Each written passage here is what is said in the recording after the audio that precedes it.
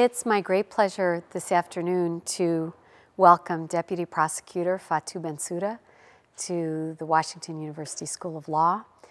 2 days ago, she received the World Peace Through Law Award for 2011 from the Whitney Harris World Law Institute for her extraordinary work in the field of international criminal justice and her many achievements as a lawyer even before coming to the ICC. Today, we'd like to explore a little bit about Prosecutor Bensouda's background, her life, her work, how she got to where she is now, what future challenges she expects going forward, and maybe a couple words of advice to our young women lawyers and men lawyers who would like to work in the field of international criminal justice or simply in the field of international law. Thank you so much, Fatou, for coming to Washington University. Thank you. Thank you, Leila, for having me. It's an absolute pleasure for me to be here and a wonderful experience. These past few days have been great. Fantastic. Thank you. Well, our students, our faculty, everybody's been thrilled. We hear that there's a lot of buzz on campus about your visit, and I understand you've been photographed on many cell phones with many different students. Yes. So thank you for putting up with yet another intervention. If you wouldn't mind talking to us a little bit about your career prior to going to the ICC and maybe even prior to going to the Rwanda Tribunal, because you had a very rich career in the Gambia, your native country. Can you tell us a little bit about that? Sure. I started off my career, as you rightly said, in the Gambia. I did my high school education in the Gambia, but it was a time that the Gambia had already not started having professional, a university teaching professional courses like law and medicine and so on. And what would happen is at the end of your high school, you qualify to go to one of the Commonwealth countries if you wanted to do law. And I qualified and I went to Nigeria. I actually chose to go to Nigeria. And that's where I studied law. That's also where I did my law school. But even before going to Nigeria and making the choice to do law, it is something that has always been with me, I think, from very early on. And I remember that even at high school, after school, I used to run up to the law courts just to, you know, look at what they were doing. And I had this fascination and also this conviction, you know, very early on that this is my career path. And I've not looked back, and I've not changed it since. So from Nigeria, when I came back, I was appointed as public prosecutor. And I stayed with the Ministry of Justice, where I worked, and I rose through the ranks. I became, after public prosecutor, I was a state counsel. I have been a senior state counsel, a principal state counsel, deputy director of public prosecutions, Solicitor General and Legal Secretary, and also Attorney General and Legal Secretary. That's where it stopped. I had nowhere else to go in the ministry. So that's when I went into private practice, which I did for a couple of years. Not long, because I just have the passion for prosecution, you know, and I remain focused with that. So when I did some little private practice and also worked as a general manager of a bank, then I went back to private practice. I was appointed, I went back to public prosecutions again. I was appointed by the Rwanda Tribunal as a trial attorney and legal advisor, you know, doubling as both. Initially in Kigali, where I worked very closely with the investigators and also with the victims and witnesses. In my then assignment as a legal advisor advising the investigators. And from there I went to Arusha. I was appointed in Arusha again, or transferred to Arusha, where both as legal advisor, I also doubled up as a trial attorney. And I was mainly in the military one case. I had done some work in the media case, which was almost nearing completion, but I worked with Steve Rapp in the media case, and then again with Barbara Mulvaney in the military one case. And it was actually during, because the case took some time. Yeah. In fact, even after I left the ICTR, it was still on. And it was just last year, beginning of last year or so, that we had a judgment in that case. So during the time that I was in the ICTR, I worked on several projects, and finally I was elected in 2004 as the Deputy Prosecutor of the International Criminal Court. What a fantastic cursus. When you were posted to Kigali, what was it like to work in a country that had recently experienced a genocide? Leila, it's an experience that sometimes I think that going from the national system and moving to international criminal prosecutions, even though you were a prosecutor with maybe quite some accomplishments at that level, nothing really prepares you for that. And by that, I'm not talking about, you're not ready as a prosecutor, but you're there to deal with massive crimes, of thousands of perpetrators, of millions of victims, of issues that at the national level really is nothing. So this is what you're confronted with. And when you deploy to the field where actually the crimes have taken place, where invariably every other person is either part of the perpetrators or a victim of some sort. Because in almost every family that you come across in Rwanda, you would find a victim of the genocide. So this was big. This was big for me. And initially, I can say that it probably was a little bit difficult, just having to process it, live with it, and also having this desire to do so much, to address this, and knowing that you can't do everything. Yeah. So this is something that really you have to be able to adjust to. In the end. But I always say that whatever that I had to go through as a prosecutor or even as an advisor to the investigators, I mean, it's nothing compared to what the victims go through. Sure. So if you look at it from that angle, this is something that can keep you going. Yeah. It keeps Did you ever feel threatened? I know that Kigali was insecure for... Louise Arbour had told me that quite a while ago, that it wasn't very safe for the ICTR investigators. And did you ever feel threatened personally?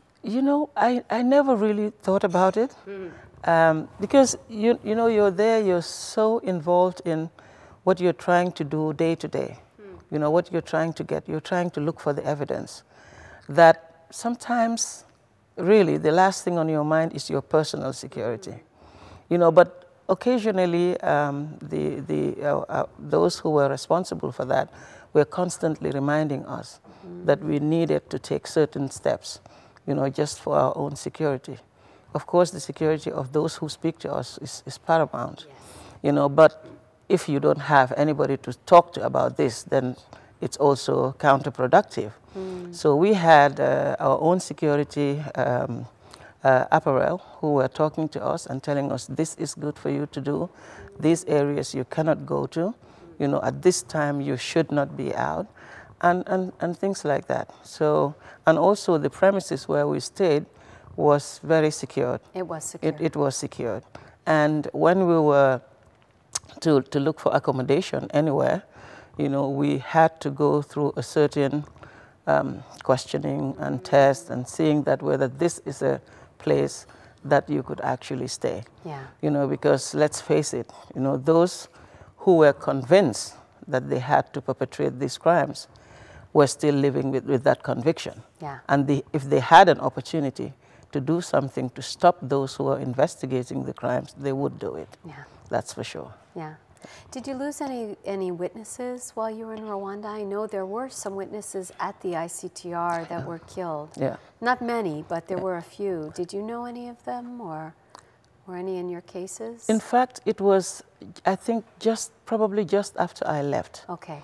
You know, just after I left that I learned that there were some witnesses who, after returning back to Rwanda, unfortunately were killed. You know, and this was actually very unfortunate, because one thing I do know, that while we were in ICTR, I know that a lot of effort was made for the security of the witnesses.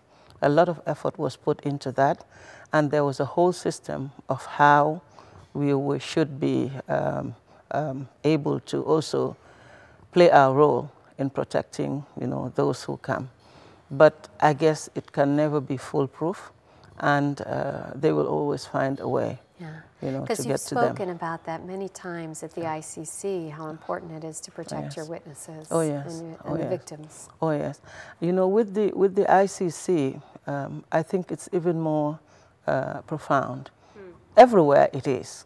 But the fact that if you look at the ICC statute, you know, it puts an obligation on the prosecutor, on the judges, you know, on the registry, to make sure that these witnesses, you know, these victims are protected. To protect them. It is an obligation under the statute. So this is something that, a role that in the Office of the Prosecutor, we take very, very seriously. You know, we just don't compromise at all on it. You know, because I always say that if we can have a case and bring it to court, you know, in the name of justice, it's because of those who tell us the stories. You know, and already those who tell us the stories, most of them have already gone through quite a lot. You know, and just coming forward to give us the story, to have a case, is courageous on their part. So I do not think that they deserve to also go through another trauma. You know, and therefore their security, their protection is paramount. You cannot joke with that. Yeah, it's really quite astonishing when you think how dependent these courts are on eyewitness testimony from these very fragile and traumatized individuals. Yeah, I mean, it is the nature of the conflicts. Of course, what we have also been trying to do over time is to make sure that as much as possible we use less people, you know, to come forward and be live witnesses or give us their stories. We try to rely on documents. We try to rely on other sources of evidence than just witnesses. But however minimal, you know, however minimal, we sometimes, because of the nature of the conflicts, because of knowing what the victims go through, you know, we do have these witnesses that we talk to, you know, who talk to us, who give us their stories that we bring before the chamber. And as I said, it's absolutely important that we don't expose those who speak to us. Yeah. You know, we don't. Fatou, you've told me a little bit about how you got to the ICC from the ICTR. Would you mind sharing that story again? Because at the time that you went to the ICTR, you probably didn't think about going to the ICC. That is correct. That is correct. I did not think about going to the ICC, even though I know that, you know, it is... I had been going to New York, you know, the preparatory meetings, and I was aware. I knew about the, you know, establishment of the ICC and all that. I knew about the Rome Conference. Unfortunately, I could not, you know, attend it. A colleague of mine went there. But I was at the ICTR, and I remember I was just preparing for a witness, I think, in court. And a colleague of mine came to me. I was in my office, and then she said that, you know, did you see that the ICC has advertised for the deputy prosecutor? I think you fit the profile. I think you should do it. I think you should apply. I said, okay. Can I finish my witness? Can't you see I'm busy here? Let me do this. It's important. And she left, and she came back. And she said that, I really think that you should apply. There is a deadline. I think you should apply. I said, please. You know, she left again and came with another colleague, you know, who said, no, Fatou, we've been talking about it, and we think you have the perfect profile for this. You've done it. You should So I said, okay, I'll do it. I promise I'll do it, but let me do what I'm doing now. And when they left, after I finished what I was doing, I just applied. And I think the following day, I got a call from the ICC, Office of the Prosecutor, and the person said, "Are you Fatou Bensouda?" I said, "Yes." And she said, "You applied for the position of Deputy Prosecutor." I said, "Yes, I have."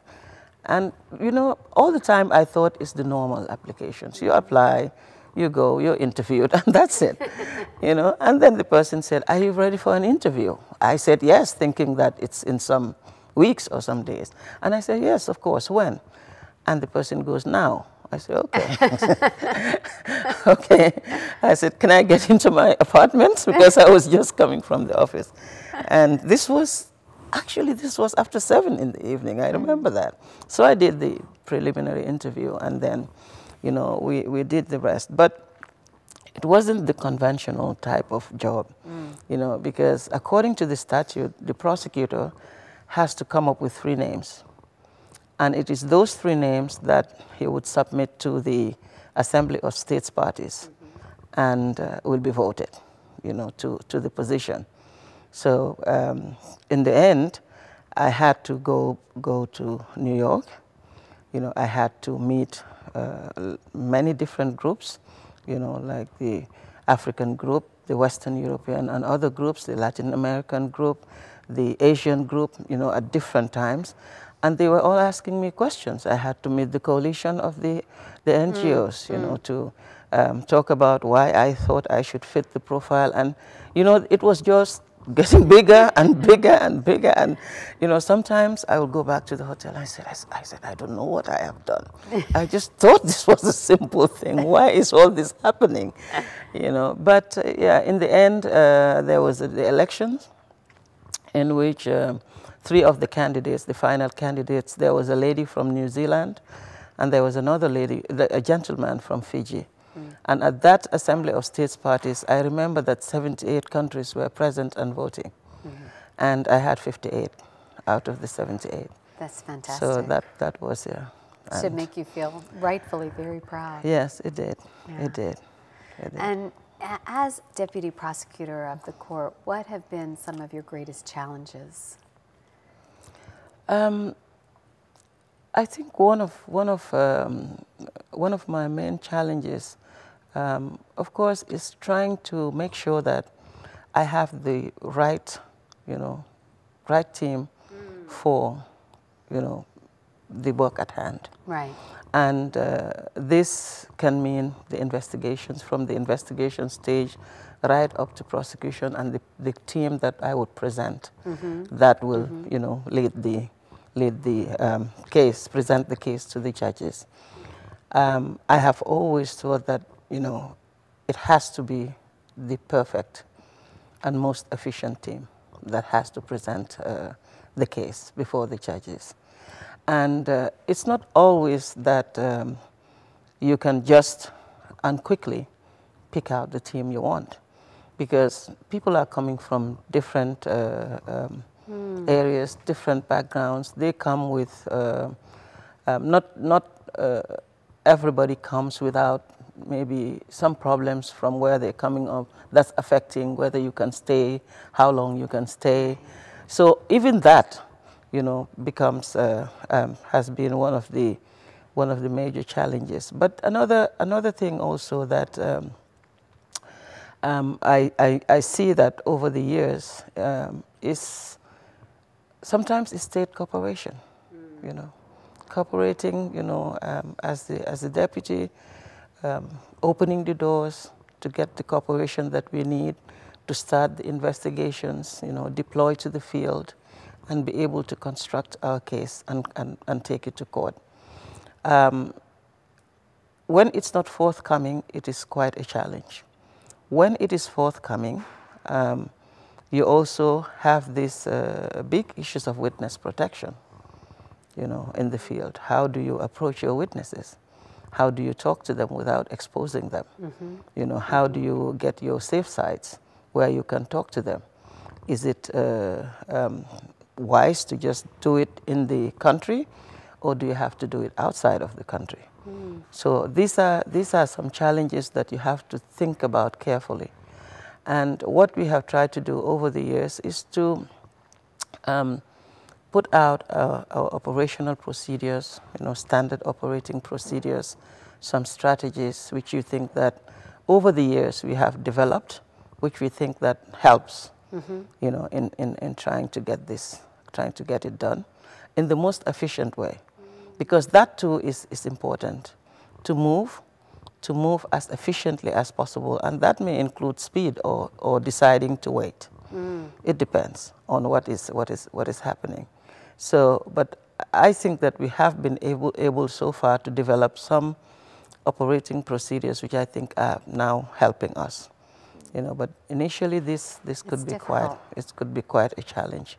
Now you've just finished your first case, the Lubanga case. The prosecution has rested, the defense has rested.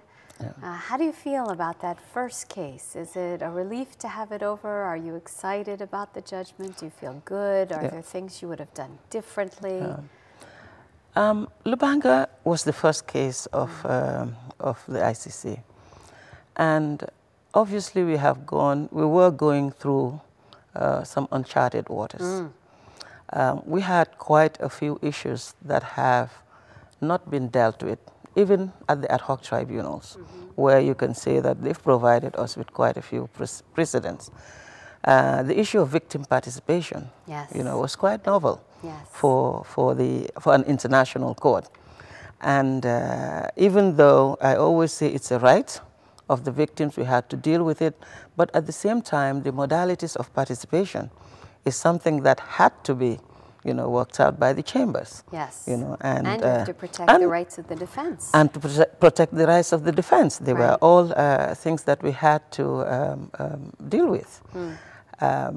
But in the end, issues of disclosure, also became a big thing, as you know.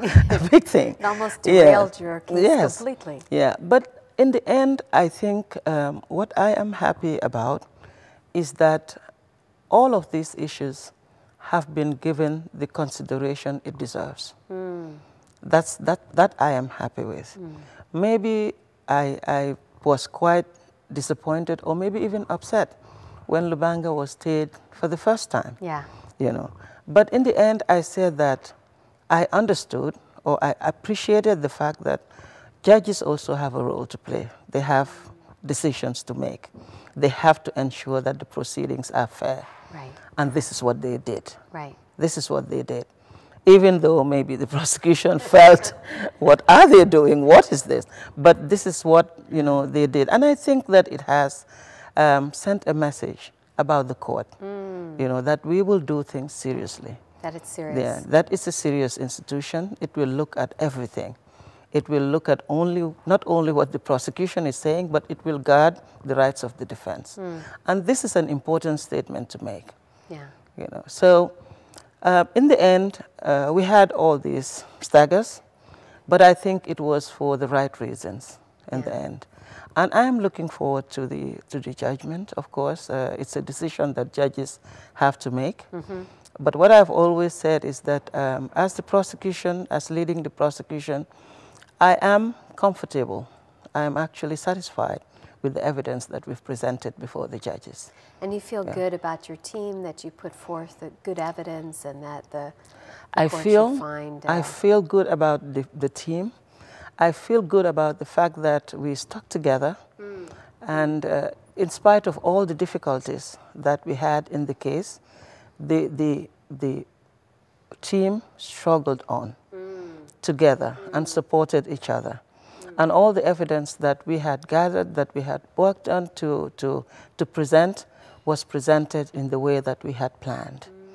So I think for me, this was important, and I think that other teams have learned a lot from this first Lubanga. It's hard team. To be first, isn't it? It's very hard to be first. But other teams are learning some of the mistakes that I think we have committed in the first case will definitely not be repeated, has definitely not been repeated in the second cases. And I see that, let's say with Katanga and Gujolo, with Bemba, Touchwood, We are proceeding, proceeding very well, and even at a much faster pace than we did in Lubanga. Much faster. Yeah, much faster pace. Now, Lubanga was a case about child soldiers. Was there any particular story that stays with you? Any of the witnesses or victims that you interviewed, or whose testimony really sticks for you or stands out? There were many stories, Leila, that really would, you know, you can't make a choice sometimes. Yeah. You can't make a choice, because I think all of the stories of these children was horrific. Horrific. They had to go through a lot. Sometimes when you have to listen to one of them telling you that I woke up, either I was going to school with my brother or I was playing football with my brother. And then this van came and, you know, picked us up, collected us, and maybe a couple of years later is when, you know, they will be released. You know, after being trained to how to fight, how to assemble weapons, how to act as spies, how to fight at the battlefront. So all of them, you know, have a similar story to tell you. There is, though, one particular story that really has stuck with me, and this is about a girl soldier. A girl soldier who, and maybe it was a good thing we brought this dimension, because you will recall, Leila, that when we did the Lubanga case, when we brought the Lubanga charges, there was this criticism that yes, there was. It's too narrow. You know, why are you? You have murder, you have pillages, you have all sorts of other serious crimes, and you bring child soldiers. But in the end, and with the evidence of, that we have received from these witnesses, what we have been able to show is the gender dimension, for example, of the crimes of child soldiers. Right. Because at the end of the day, when they're abducted, okay, we don't take it as a serious crime. Of course, I have a different view, but these children are abducted, and they are taken to camps.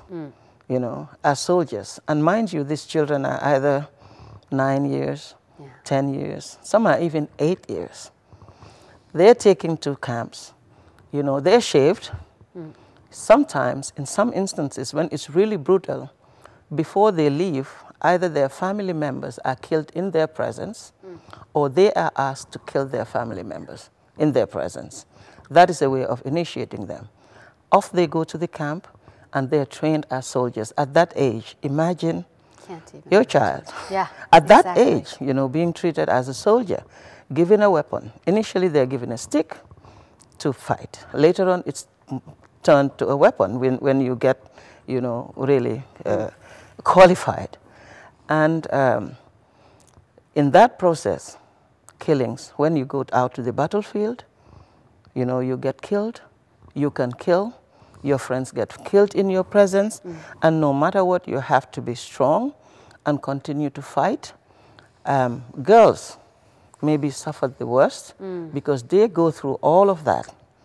They go through all of that. And why this witness, this particular witness, sticks with me is that they explain this process, but also they explain when they are in the camp how these commanders repeatedly rape them. Yeah. They take them as wives. They take them as sex slaves. If they refuse to be raped, they are killed. Or they are put in prison. And what is that prison? It's a big hole dug in the ground, uncovered. And they stay there for days. They are the cooks. They are the spies. You know, they go through a lot. And a lot of murder, killings is committed, you know, in the life of a child soldier. They are taught to steal because they go out and pillage. Right. You know, they go out and kidnap women older than themselves, the young boys, to bring to the commanders to be raped in the camps. So this is a life of a child soldier. And if you tell me that, you know, these charges are narrow, or maybe they are not so important as killing, or as it really worries me. Yeah. It really worries me. Well, it destroys a whole generation. It destroys a whole generation of children. Yeah. You know, and in the end, it affects the children so much that some of them feel when you take them back, when you demobilize them, actually, when you take them back to normal life, this is, they're apprehensive of living a normal life. They want to go back. And some of them have run back to go to the militia because that's where they're comfortable. Yeah, that's what it's like you take a normal child here living a normal life to the bush. They try to escape, to go back. So for them, living in the bush and doing this stuff is what they know, you know. And when you take them back to the villages, they want to go back. But what happens to the girl child is even worse, because most of these demobilization programs don't think of them as soldiers. You know, even though they fight at the battlefront, when they are demobilizing them, girls are left out because maybe they're thought of as perhaps the cooks, right, and not as soldiers. Yeah. So it's many alive, I can tell you. Taking the example of the Democratic Republic of Congo, many alive in this generation have been seriously affected. Seriously affected, you know, and also whilst they are in these camps, they sometimes give them drugs, and this is to numb, you know, the pain or whatever. Right. Yeah, some tell you that, oh, when I take it, I get more, you know, I can do things that I will not be able to do when I don't take them, and what happens is the consequence of this is they become addicts, and we have had that example. We've had those examples in which children, by the time you demobilize them, they're so addicted to some of these drugs that they cannot do anything else. Is the Victim and Witnesses Unit able to help them with medical care or rehabilitation? They are. Therapy?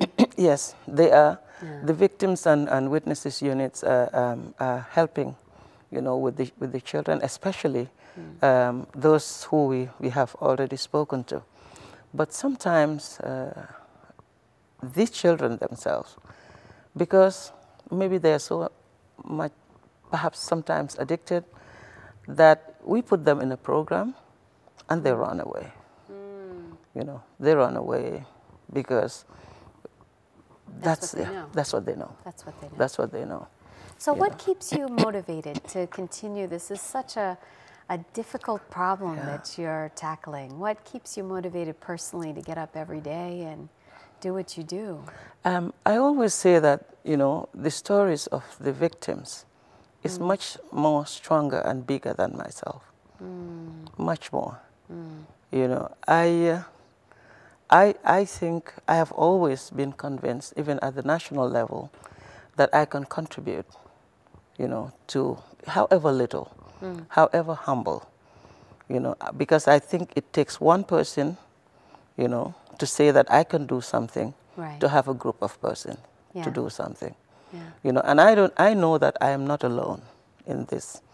There are so many others out there, including yourself, Leila, who are committed to this and who will do everything they can, you know, to ensure that these people, these victims, those who do not have a voice, really, will have a voice. Will have a voice. Will have a voice. And do you have any advice for a young person who'd like to get into this field? What advice would you give them? I mean, the first thing that I would say is that it's very good to have the passion for it. That's important, you know, to have the passion and to be convinced, you know, that what you're going to do is to help, to make a difference. These are two things that you must have, you know, up front. But also, I think it's important to remain focused, you know, on what you want to do. Many people will tell you that, oh, you're a woman, this is a difficult field, you don't think you can do it. I don't listen to that. Obviously, you didn't listen to that. I mean, I don't think that is what should stop you. You know, as women, I think even in our homes, you know, we're trying to make a difference every day. It's like normal life for us. So I think students out there, you know, should always remember that every single person can do something to change the world. We can do something. It may look big, it may look difficult, but it's possible. It's possible, and this is the advice I would give. You know, be interested in what you are doing. Be interested, equip yourself, and that is what I mean. Learn everything you should know about it. You know, equip yourself. I don't know how better to put it. I always say equip yourself. But I think this is important, and remain focused. It's possible. Yeah. Thank you so much, Fatou Bensouda, for being with us, for participating in these global law talks, and for coming to Washington University School of Law. Thank you very much. As I said, it's really been a pleasure for me, and I am very deeply humbled in being the person chosen to be the 4th recipient of the award of World Peace Through Law Award. Well, we keep looking forward to your future career, and I think it's been a meteoric rise thus far, and we look forward to following your future developments. Thank you very much, Thank Leila. you. Thank you.